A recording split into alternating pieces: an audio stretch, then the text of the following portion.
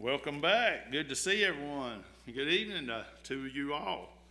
I hope as you come in tonight you've received a card or you got a card, fill it out, put your name on it, and we'll have a drawing here just shortly after the meeting tonight. We'll have a drawing to see who wins a literature up here on the rack. You can get to pick whatever you like. I hope everyone's had a good couple of days off, and we'll get back into it tonight and tomorrow night, and then we'll skip a night and hit it a couple more nights. So everybody enjoying the meetings? Well, I am.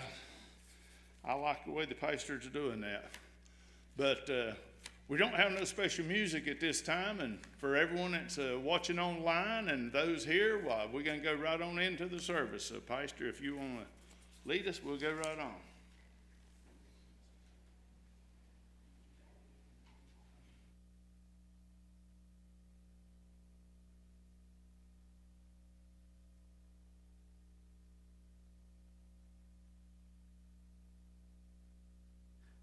Testing.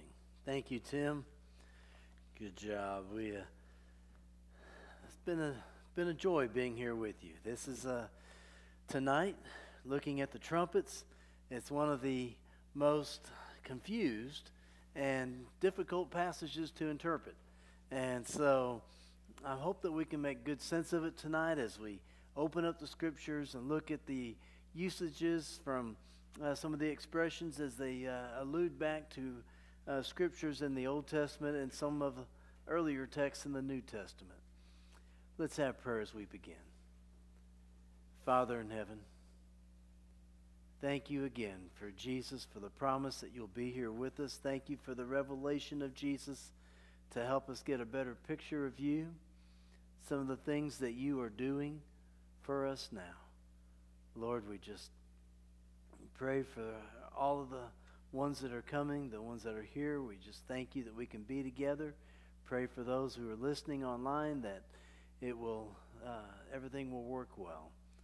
Lord, we have a sick baby we want to lift up, and you know all the other needs. So, Father, we just give it all to you. Thank you for Jesus. Thank you for the hope we have. Give us a clear understanding tonight in your name. Amen. The trumpets. What are they? What are they all about?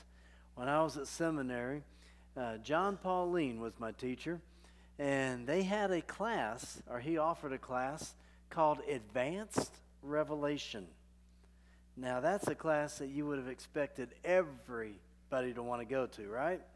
It was an elective, and this was done by John Pauline. Now, John Pauline had his dissertation on the seven trumpets. A lot of the material I'm sharing with you tonight, there's a lot of stuff I've learned from him. But as we've studied it out and gone through scriptures and looked at it and gone again and again, there's a lot of these scriptures that just really enlighten and help you see better what's going on. I know when I took that class, I think there was probably 5 of us in there. And I wanted to be sure that I was there. I think I was the first one to get signed up. I was there early. I didn't know if it would fill up or not. But we were going to be going deep into the Greek, and this was not one of those easy A classes. And so I didn't know exactly what to expect. But one thing I did know is this is the revelation of Jesus.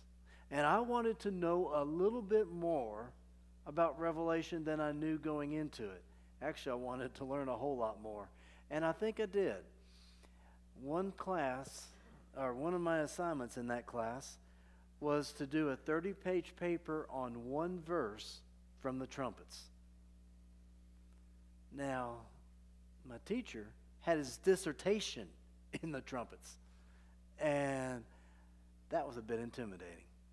So what I did is I chose the last verse in chapter 8. And tonight we'll hit it just a little bit, and that will be introducing where we're going tomorrow night. But it was an introductory verse. I said, well, there's not a whole lot happening in that verse. Maybe I can get away with it.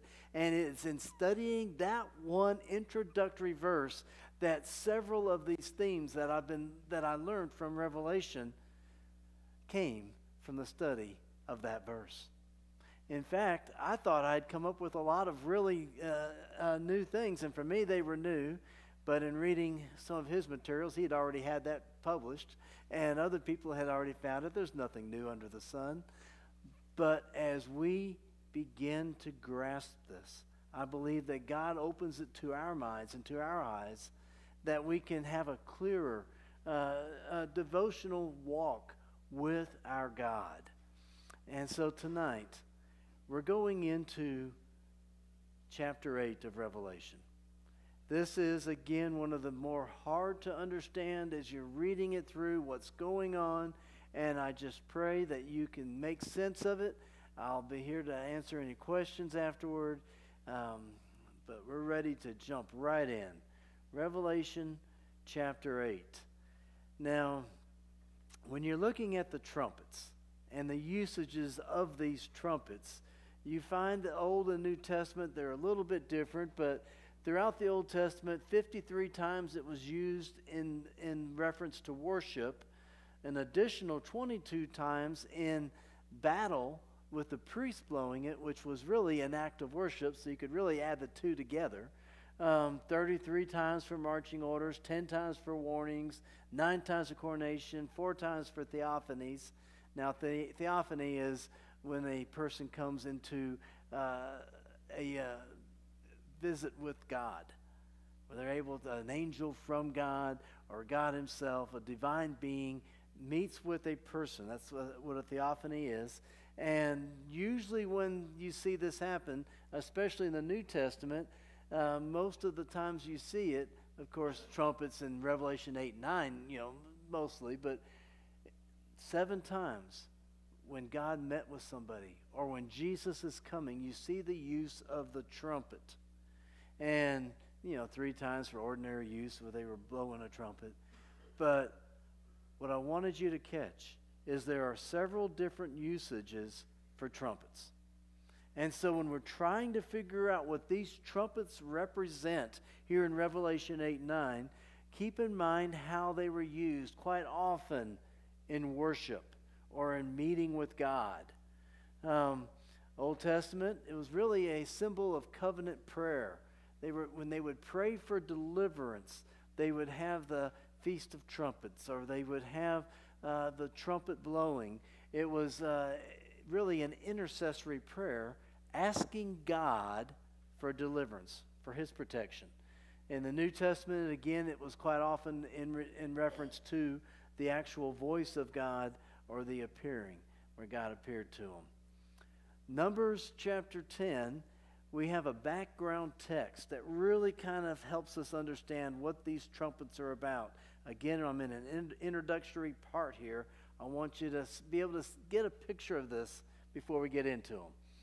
The sons of Aaron, the priests, shall blow the trumpets, and these shall be to you as an ordinance forever throughout your generations. When you go to war in your land against the enemy who oppresses you, then you shall sound an alarm with the trumpets, and you will be remembered before the Lord your God, and you will be saved from your enemies.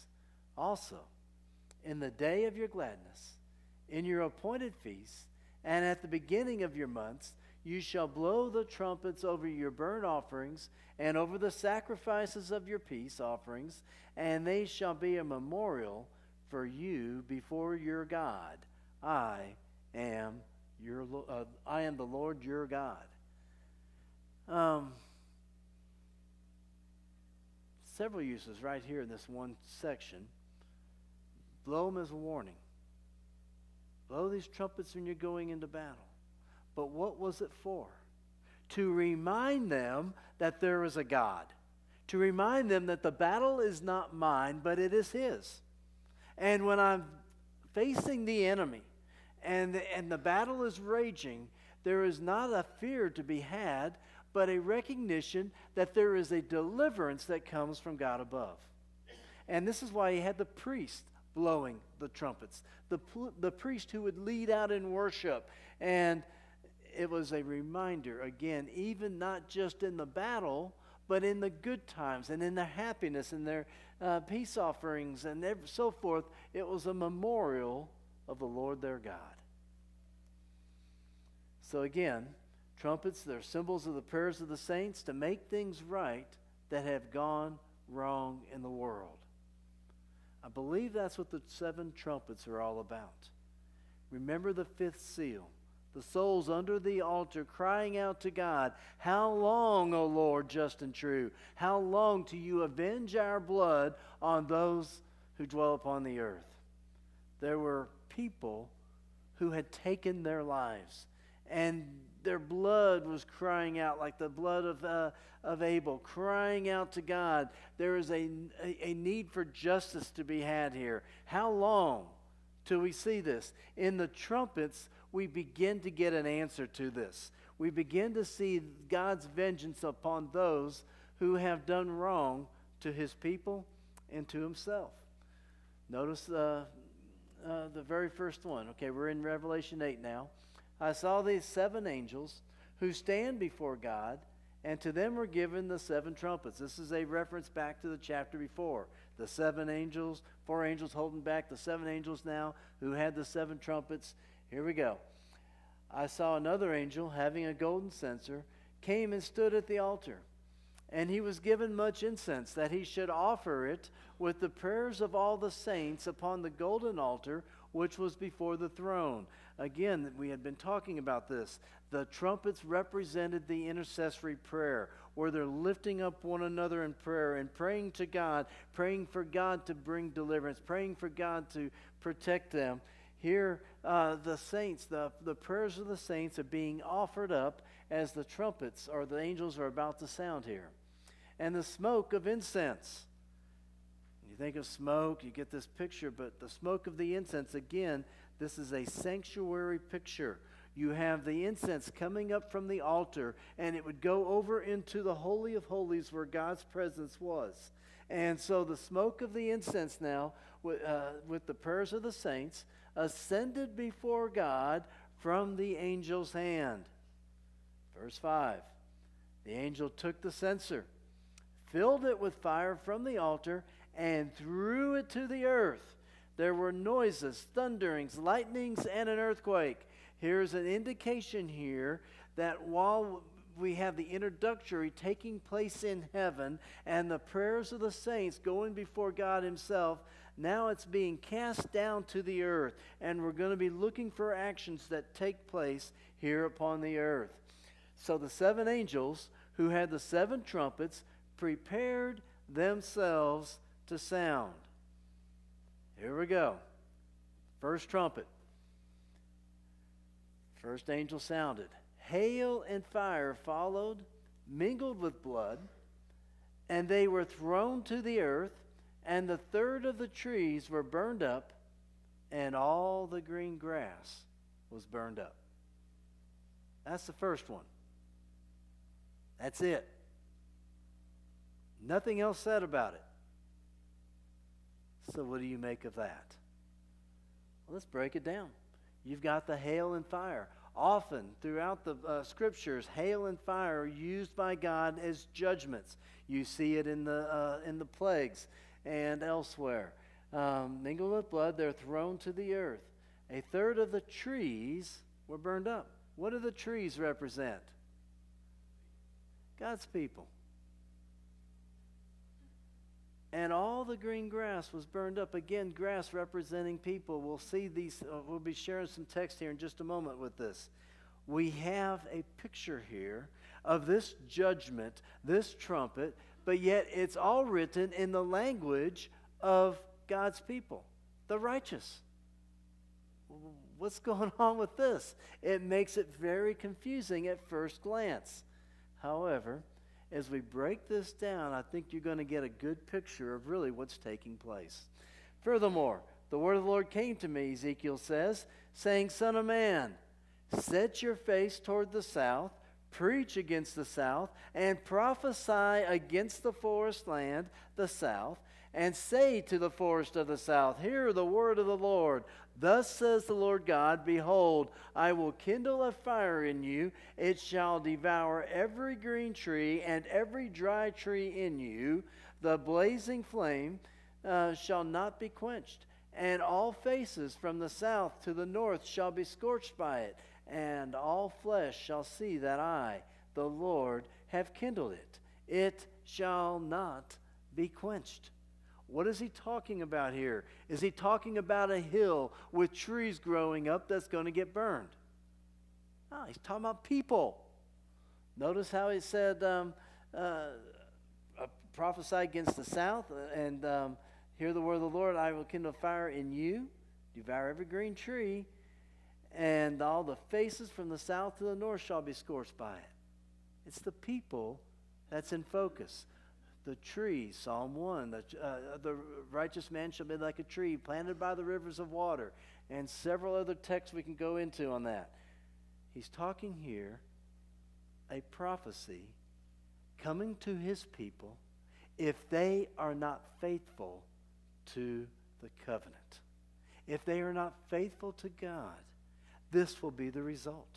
It brings up again Deuteronomy 26 and 28 and the blessings and the curses. If you obey my word and you walk in my ways, I'm going to bless you, and I'm going to give this to you, and I'm going to give that and cause you to ride on the high places of the earth. But if you are unfaithful, and he goes into the curses, we'll be looking at some of them in later Trumpets tonight.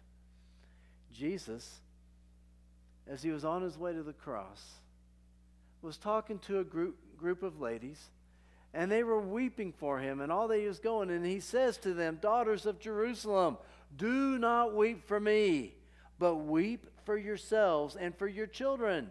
For indeed the days are coming in which they will say, blessed are the barren, wombs that never bore, and breasts which never nursed.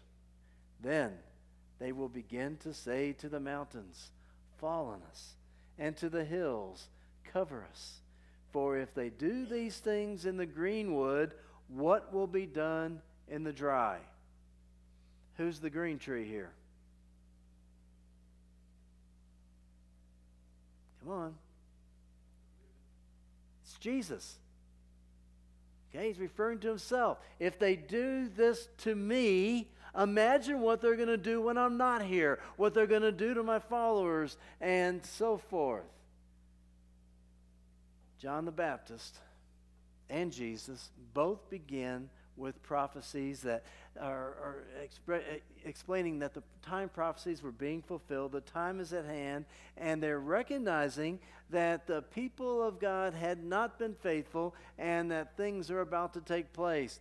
John says in Matthew 3, even now the axe is laid to the root of the trees, therefore every tree which does not bear good fruit is cut down and thrown into the fire.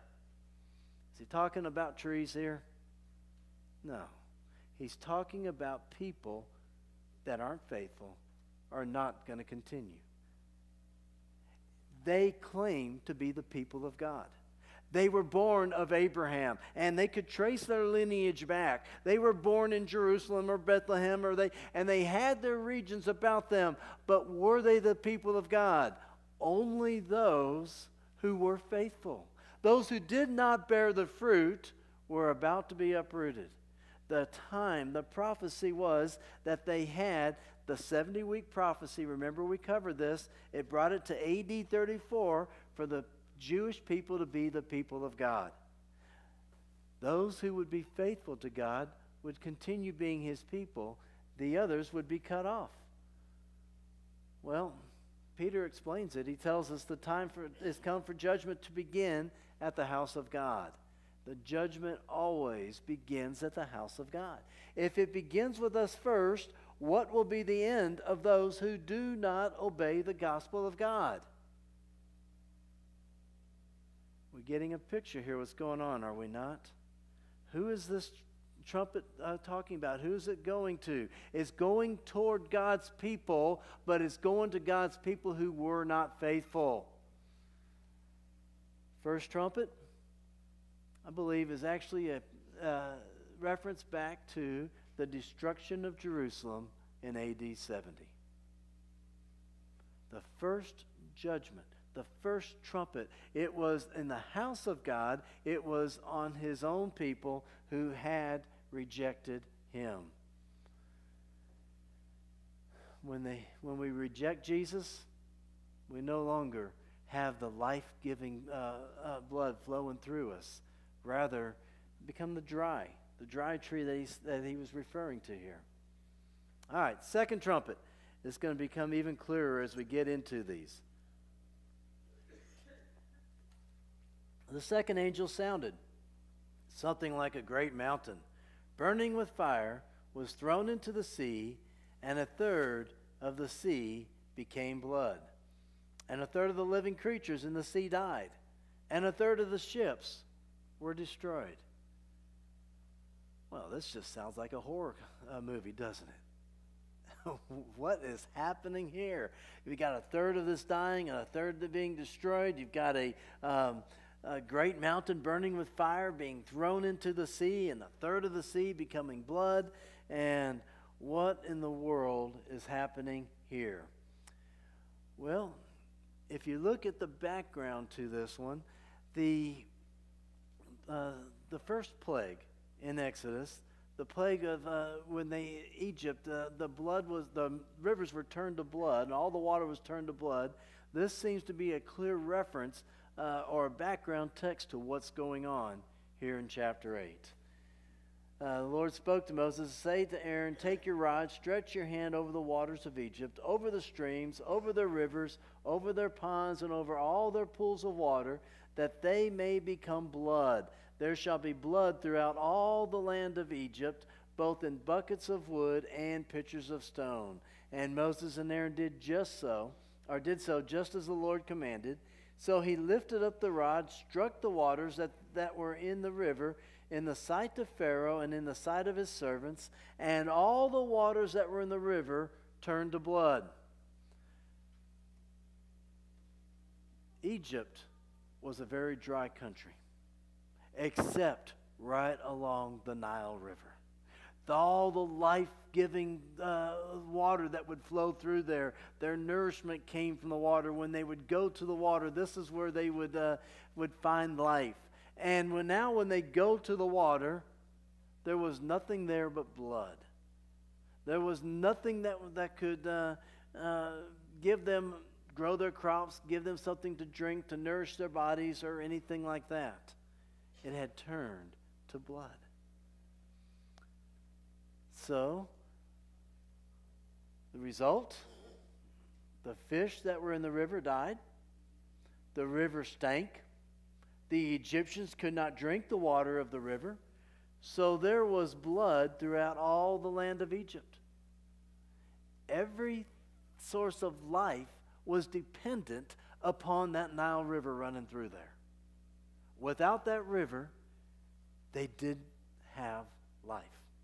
And so this was very, it's an emergency mode right now.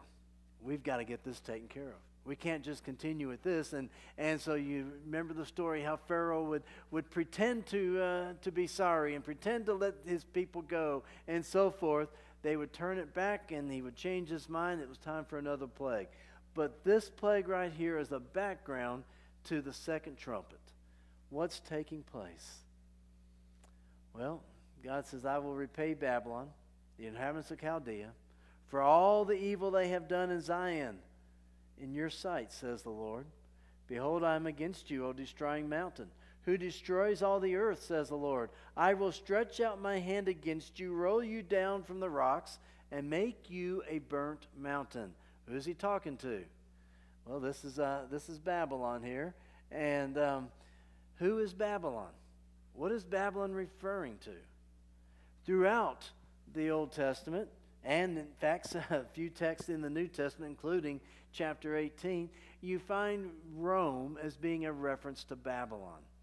And so you have the judgment that's taking place here, and it's upon Babylon, but Babylon's already fallen. It's gone. Then you had Medo-Persia, then you had Greece, you had Rome, and Rome was during the time when Jesus was here. And so we're not talking about ancient Babylon at this point. And so in careful study, you begin to find out that Babylon's referring to Rome. It's that burnt mountain. And you have the the suffering that has come into this world at the hands of Rome, who was so evil and so forth, how they crushed everyone. And yet, we find this judgment is actually referring to the fall of Rome. And the first trumpet was on the house of Israel, and you have the destruction of Jerusalem, which Rome did. Then God turns and punishes Rome, and because they had enjoyed it too much, and how far they had taken it. But notice, it's the two powers that united in killing Jesus that the first two trumpets are going to. You have Israel, those who had rejected Jesus, and you have Rome that has now rejected him completely and have turned their backs upon him, a uniting of religious and secular. Israel wanted nothing to do with Rome. They wanted to destroy them. They wanted to get them out of there. Rome couldn't stand the Jews. I mean, this was an ongoing battle of them as they're trying to rule over them. They had more trouble with the Jewish country than they did all the other ones put together. And so there was just all these uprisings and so forth. And yet, when it came to killing Jesus, the two powers united together as you find them sending Jesus between Pilate and Herod and working together on the crucifixion of Jesus. Third trumpet. And third angel sounded. Great star fell from heaven, burning like a torch. It fell on a third of the rivers and on the springs of water. The name of the star is wormwood. A third of the waters became wormwood, and many men died from the water because it was made bitter. What do we have in this trumpet? Again, there's not a whole lot to go on at first glance. You see the great star named wormwood that fell from heaven, burning like a torch, and a third of the men dying. That's it. What are you going to do with this one? How do you make sense of this? Well, let me give you a little hint. You have key words here. Many of you have concordances. If you don't, hopefully you win it and grab a concordance. Every place the word is used, you look it up. Wormwood. Where all is it used? About 11, 12 times in the Bible. And you look that up and see how it is used. You look at the star. What does the star represent? I have had several tell me that there is a asteroid, a large asteroid up in space right now, and they've named it Wormwood. And they're expecting it to hurl toward the earth and the damage that it's going to do. And there are many people who are terrified about what's coming from that asteroid that they've named Wormwood. Now, is that what this is referring to? Or did they see something up there and they name it after this? You see, if that asteroid doesn't hit, then there's another asteroid up there. They'll name that one Wormwood. And so on and so forth until eventually they figure they've got it right. But what is the great mountain that strikes the earth and grows and fills the earth? That's the second coming of Christ. That's his kingdom, according to Daniel 2. But what is this one? What is this star? Well, in Revelation 1, what do we find a star is represented? It was the angels, right? The angels of the seven churches. He's holding the seven stars in his right hand. And the seven stars are the angels or the leaders of those churches, correct? Revelation 1. He sees this star fall from heaven, burning like a torch. There's our two keys right there. Star falling from heaven, burning like a torch. Well, what does the torch represent? Well, let's go Isaiah 14. Here's our background text to this one. How you are fallen from heaven, O Lucifer, son of the morning. How you are cut down to the ground, you who weaken the nations. For you have said in your heart, I will ascend into heaven. I will exalt my throne above the stars of God. I will also sit on the mount of the congregation on the farthest sides of the north. I will ascend above the heights of the clouds. I will be like the Most High. Do you want to be like God? Of course we do. But that's not what Satan was saying here. He wanted to be God. He wanted to rise above God, the created being, to rule over the Creator. And you get this picture here of what all is going on. We're going to see this a lot more in detail when we get to chapter 12, and we see how Lucifer and the war that took place in heaven. But here I want you to catch, he was cast out of heaven. He was cast down to the earth. And this is a reference here, I believe, to a fallen angel, because he's cast down. What does the torch or the lamp represent? Well, Psalm 119, 105, it's the Word of God, right? We'll see this again in a minute as well. John 7. On the last day, that great day of the feast, Jesus stood and cried, saying, If anyone thirsts, let him come to me and drink. He who believes in me, as the Scripture has said, out of his heart will flow rivers of living water. But this he spoke concerning the Spirit, whom those believing in him would receive, for the Holy Spirit was not yet given, because Jesus was not yet glorified. So, what does this represent? Jesus says, I am the living water. He is promising water, the water that would bring life. He is promising nourishment. And yet, here you see a picture in chapter 8 of a bitter water.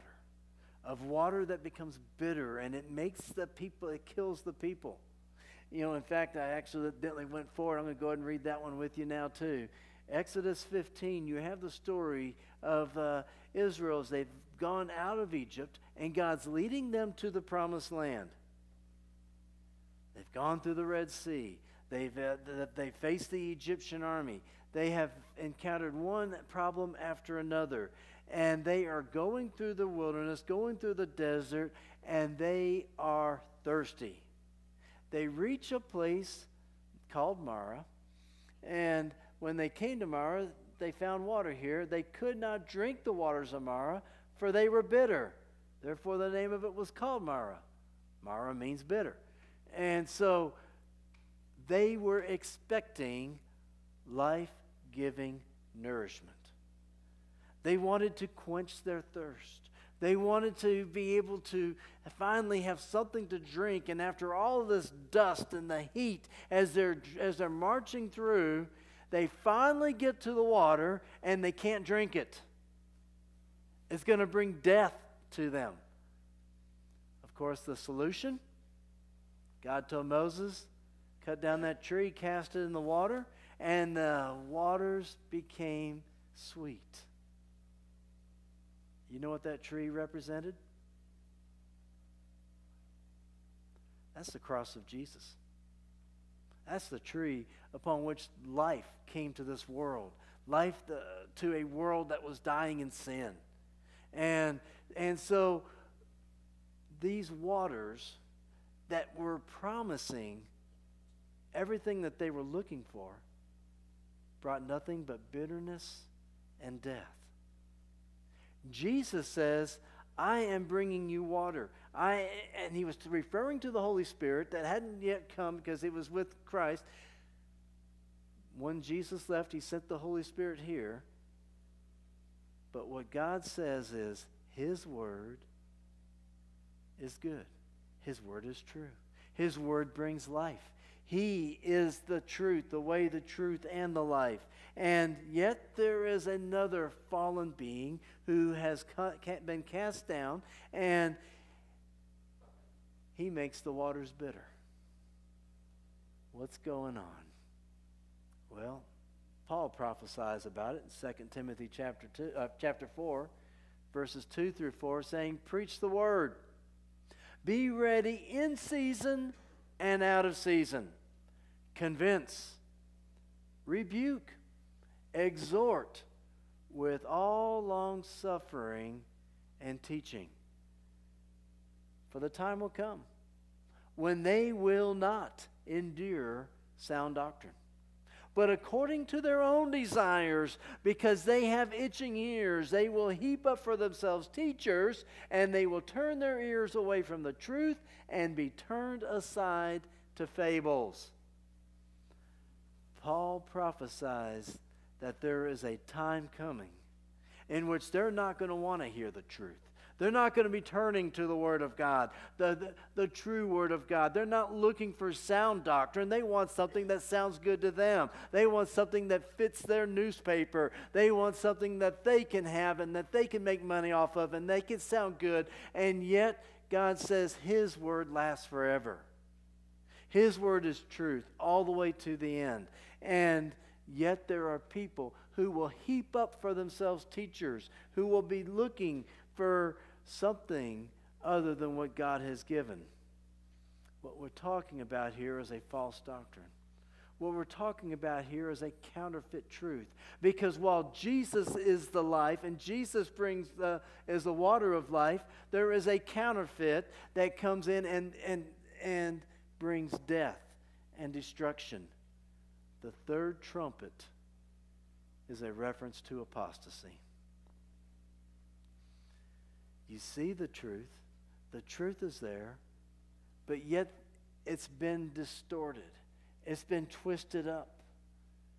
This is a falling away from the truth, or something that brings a false sense of security, a false worship. You see, a loss of truth leads to a loss of a personal walk with Jesus.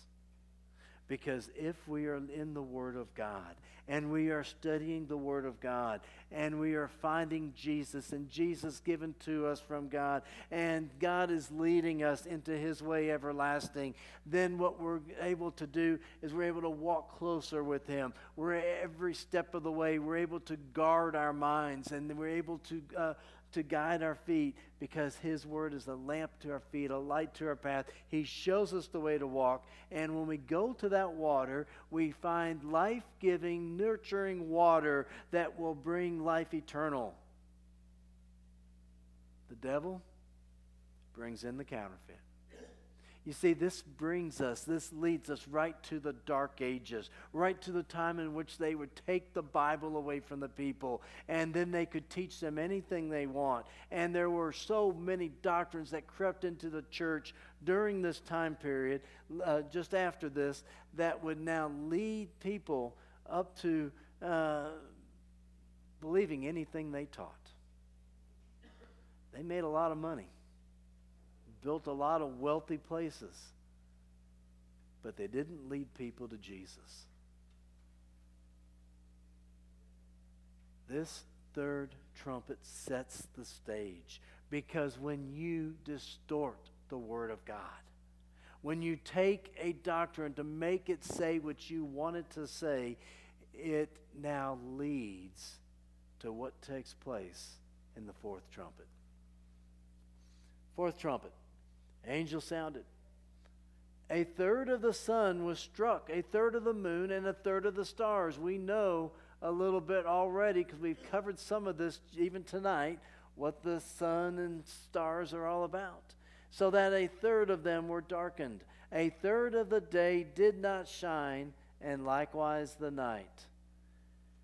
That's it. That's your whole fourth trumpet. Again, we're looking at the sun, moon, stars, a third being darkened, not shining, not bringing light. Well, what does the sun represent? Thy word is a lamp to my feet, a light to my path, right? Often, the sun is a reference to the Word of God. And if you have a distortion in this third trumpet. We're going to be seeing an intensification here in this fourth trumpet. You begin to see an obscuring of the Word of God, where they are taking and bringing darkness in. Joel puts it this way: multitudes, multitudes in the valley of decision, for the day of the Lord is near in the valley of decision. The sun, moon will grow dark. The stars will diminish their brightness. The Lord also will roar from Zion and utter his voice from Jerusalem. The heavens and earth will shake, but the Lord will be a shelter for his people and the strength of the children of Israel. The background to this trumpet would really be day 4 of creation, where you have the sun, moon, and stars. But it's also the 9th plague of Egypt, the plague of darkness. Because again, we have a reminder that God gives light, that it is God who leads us in his way everlasting, and that if there is an unfaithfulness in it, then there's going to be an obscuring of the word. What's happened is that leading up to this, you had a lot of false teachings coming into the church. A lot of distortions of who God is and what God wants to do to people and how God's going to torture people, and all of these different things that would come in about God and twisting up the character of who our God is. Here it leads really to an atheistic picture of, well, I don't want to believe in that God. I don't want to believe in a God. And so you begin to see a darkening where they would distort in the beginning. Now they would lead to an obscuring where they would totally wipe it out. In Egypt, the atheistic comment from the pagan king of Egypt, Pharaoh, as God told Moses to go to him and tell him to let my people go, Pharaoh replies, "Who is the Lord, that I should obey his voice to let Israel go? I do not know the Lord, nor will I let Israel go." You're talking here about a very pompous statement here. Who is God that I should listen to him? I am Pharaoh.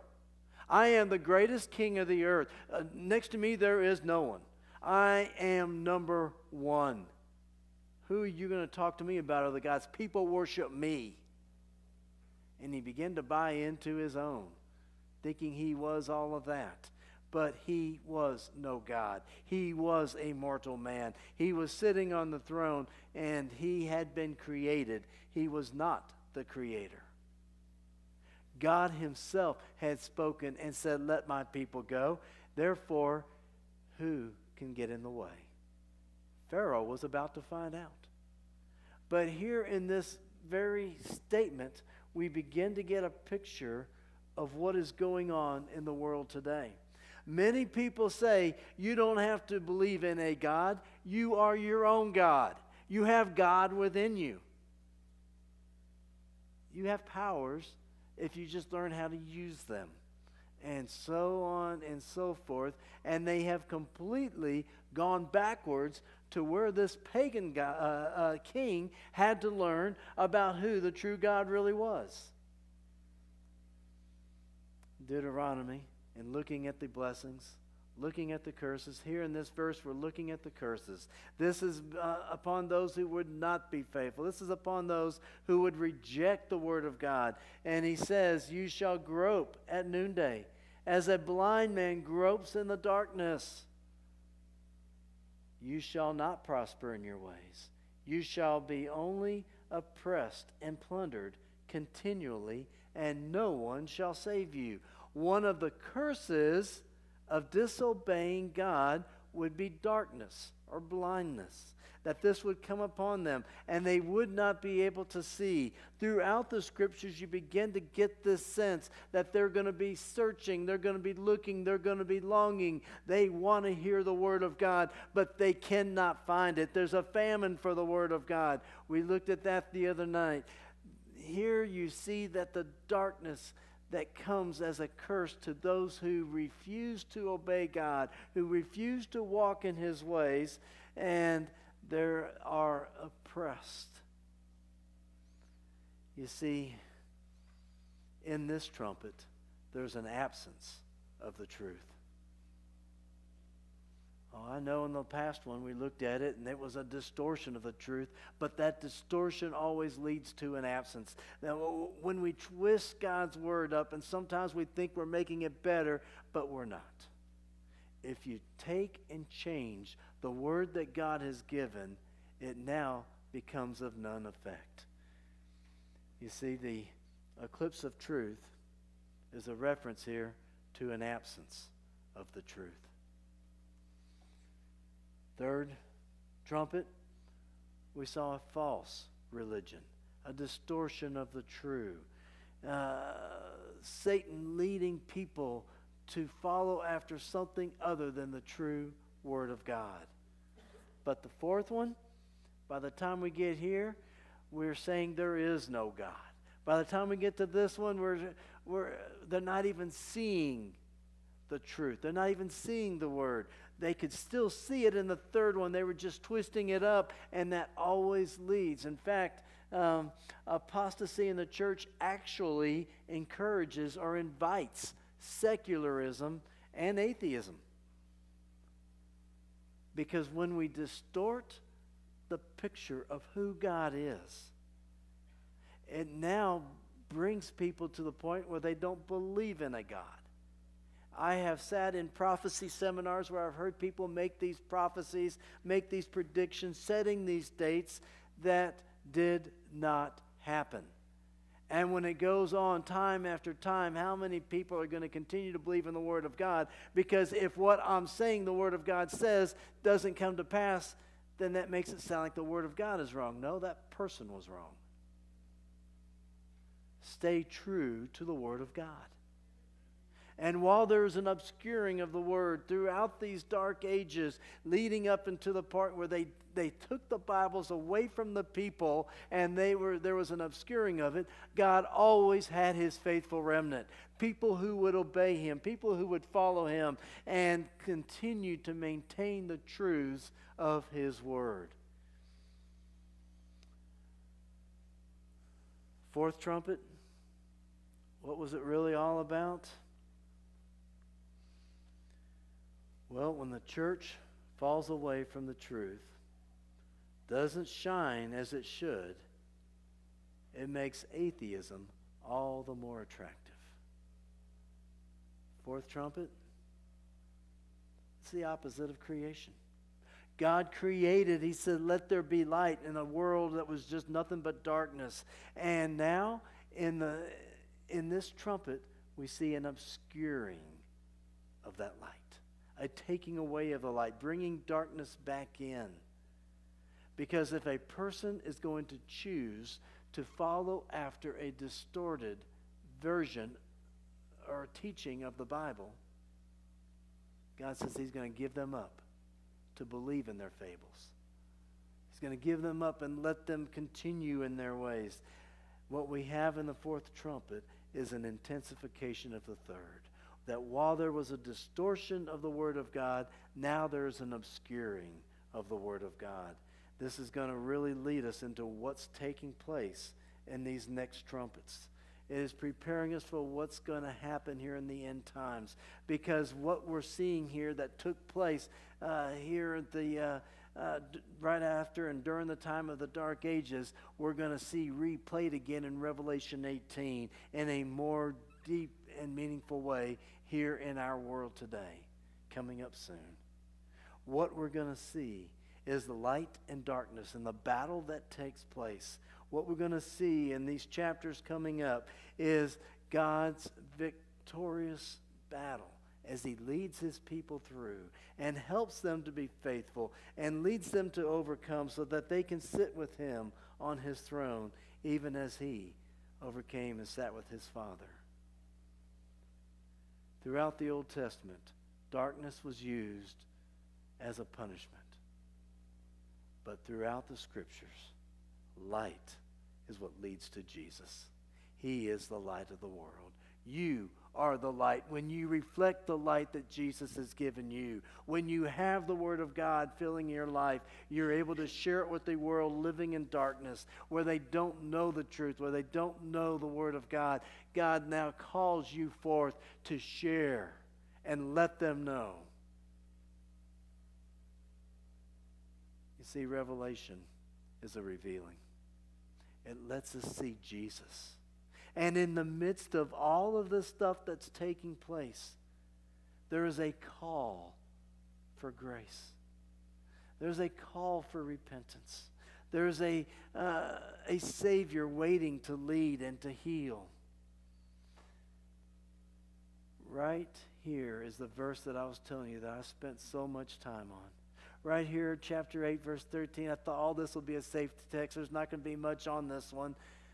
Man, was I mistaken. This text is so filled with so much.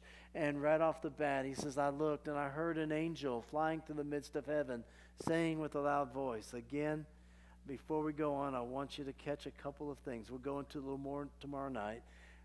I heard an angel. It says in the King James, this is the New King James, uses the same word. You won't find that anywhere else. Every other version says eagle. Every Greek manuscript I could find says eagle or vulture. Angel is used here in the King James only. And so part of my assignment was to figure out, why did they use the word angel here in this verse? You know what I found out? I didn't. I speculated. The best I can figure out is they had Revelation 14 in mind, where he said, I saw an angel flying in the midst of heaven. The word in the Greek was very similar between angel and eagle. And I don't know, did they miss? Every manuscript seems to say eagle. When you see this in context, it's the eagle that will make sense. We're not going to make a big deal about that part of it. But what I do want you to see is flying through the midst of heaven, saying with a loud voice, woe, woe, woe. To whom? Who are the inhabitants of the earth? Those who are not in Christ. You will see that in chapter 9, verse 4. You will see that throughout Revelation. Those that dwell upon the earth are the wicked. Those who dwell in heaven are the righteous. Our home is in heaven. And so this is where I first began to learn that expression. I studied that out. The inhabitants of the earth, or those who dwell upon the earth, is the exact same expression in the Greek. English, we can change it all up, so we got all these words. But it was the same expression. Every place it was used, it was referring to the wicked. So these woes on the next three trumpets are upon the wicked.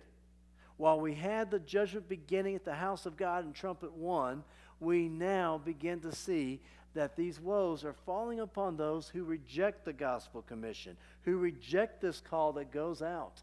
Woe to the inhabitants of the earth because of the remaining blast of the trumpet, which the three angels are about to sound. Tomorrow night, we're going to be looking at those trumpets. Trumpet 5, trumpet 6, and then there's this long interlude, and you have trumpet 7. Just like you had the 4 horsemen in the 7 seals, and then you had the 2 there, 5 and 6. They seem to be separated. A long interlude, and then you had the 7th seal, silence in heaven for half an hour. You have the exact same format here with the trumpets. And tomorrow night we're going to go into it. You're going to see the power of God to deliver through the most trying circumstances. We serve a mighty God, powerful God, a God who knows the end from the beginning, a God who is here to deliver his people. These prayers of the saints going up, the incense that is thrown back down here to the earth, the prayers of the saints, we begin to see this is God answering the call, bringing justice to this world, bringing an end to all the sin, the sorrow, the suffering, and God who wants to deliver his people has this in his hands. He is in control, and we're going to see the end result is so much better than all that we could face today. You looking forward to the end? Looking forward to when Jesus comes back? Looking forward to being with your God again? Do you want to just say in your own hearts? You don't have to raise your hand or shout out loud. But do you want to just say with me, God, thank you for being in control. That you are a God I can trust. And through all of this, I know you're going to lead us home. Father in heaven, thank you for the promise that you'll always be faithful. Thank you for showing us the results of being faithful and unfaithful. Lord, I pray that you will help us listening today to make a commitment that we will be faithful, that we will let Jesus live in our lives, and that we will live for you. Father, we thank you again. We pray for the outpouring of the Holy Spirit as you have promised, and lead us into all your truth, that we will not just say, this is what I've always done, but that we will look to the truth as it is in Jesus. Thank you, Father, in your name. Amen. Tomorrow night, 7 o'clock, we're going to be looking at the next 3 trumpets, trumpets 5, 6, and 7 from Revelation chapter 9. And right now, you see Tim going back to get the basket, so make sure you have your cards. And if you didn't receive a card, make sure you let him know so he can get